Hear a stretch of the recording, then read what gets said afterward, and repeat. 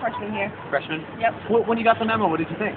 Well, I felt that it was kind of wrong for the fact that, like, I don't feel that gays should be, like, discriminated against. It's not right. It's not fair. Were you aware that there were so many incidents of racism or of homophobia? Definitely not. Especially not when I first came to this campus. I didn't think about that. But now that you're here, have you heard of stuff or not I've even? heard of too much stuff that's not right. And actually, I had an incident where I had to do a suicide walk here. And someone was driving by and called someone that was in our group a faggot, and I didn't think that was, like, that's not okay. I don't really think it's fine.